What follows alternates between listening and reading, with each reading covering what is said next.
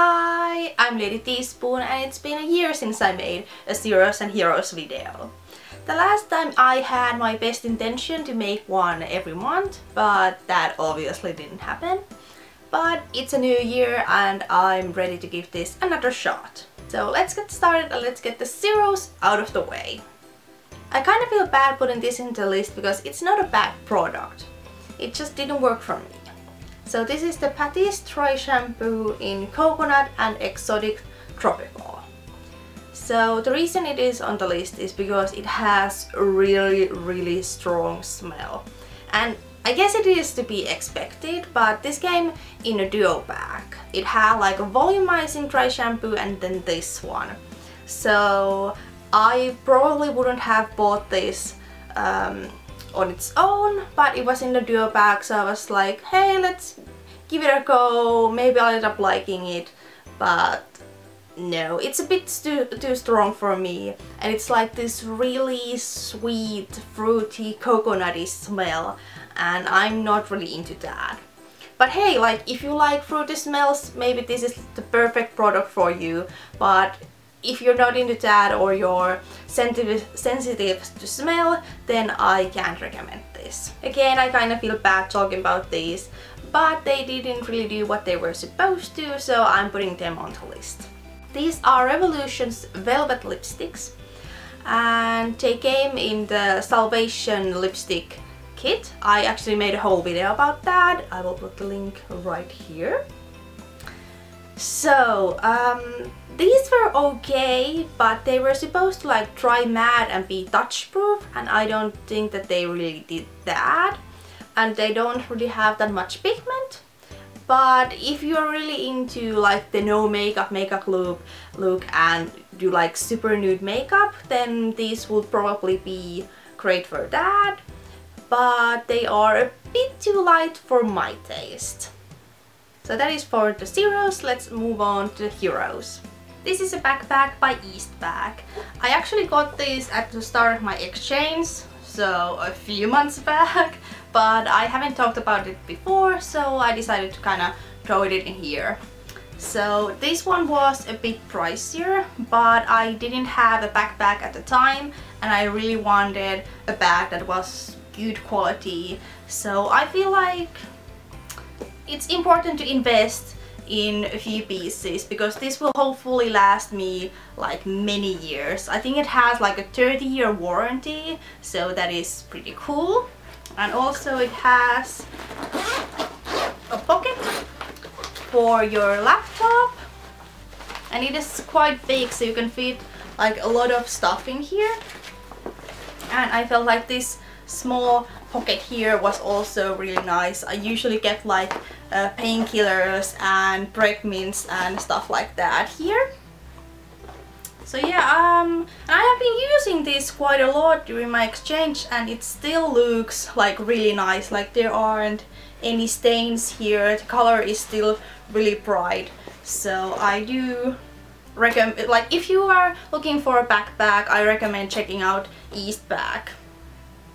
This one is Bright Story by Kauromori, and I'm currently on volume 6. I actually started reading this series a while back, but I kind of fell in love with it again in January, and I don't think I have talked about it before, so I wanted an excuse to kind of talk about this amazing series. It basically tells the stories of different villages and families during the 19th century that lived along the Silk Road. And we follow this character Amir quite a lot, and she's a new bride and she's kind of getting used to the new way of living, but we also get to see a few other villages and a few other families, which is pretty interesting. So if you haven't already read this, I definitely recommend it. Even though it's fiction, there is so much like detail and love put into it and put into the research, so it's a wonderful read. The next thing I want to talk about is Sims 4. I got it for a Christmas present and I have been like obsessed with it. I'm a huge Sims fan. I played Sims 1, Sims 2, Sims 3, and I think I have pretty much all of the expansion packs for like all of them. And So now I have been kind of getting into Sims 4 and so far I am really liking it. Of course, like with every new generation there are a few things that I'm not so sure about. I'm kind of getting used to them, but it took me a while to get into Sims 3, so I feel like it will just kind of take time for me to kind of really get into Sims 4. But so far I am really liking it. Lately I have been really into wearing bright pink lipsticks. And this one is Criminal by Makeup Academy, and this one is by Revolution, and I don't know if this one has a name, but these two colors are quite similar and they are both liquid to matte lipsticks. And I think they were both like £3 each, so quite affordable, and I bought them when I was in UK. This is Superdrug's Clear Volume Dry Shampoo, and I actually have been using this for quite a few months.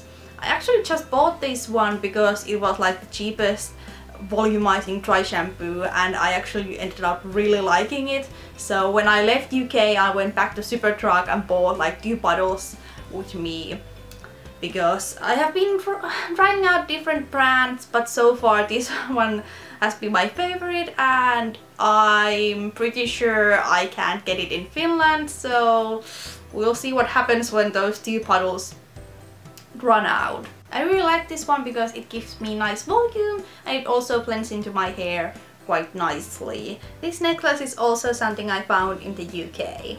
Here's a close-up of the necklace. I really like the fact that it kind of shimmers and changes color when the light hits it. I bought this in Sheffield from a Sheffield company called ZEROES&HEROES, and I will put the link down below for their web shop. And I really like this one because it has nice color and it is quite eye-catching, but it's also kind of subtle and small, so it's very versatile and I can wear it with a lot of things. This amazing popcorn shirt is from Tate Modern and it's so soft and such good quality, and it is pretty warm also, which is perfect for winter. And I love the print and I have been wearing this like everywhere all the time. And I think this was like £30. That is all for today. If you have any questions, leave them down below and I will see you next time. Bye!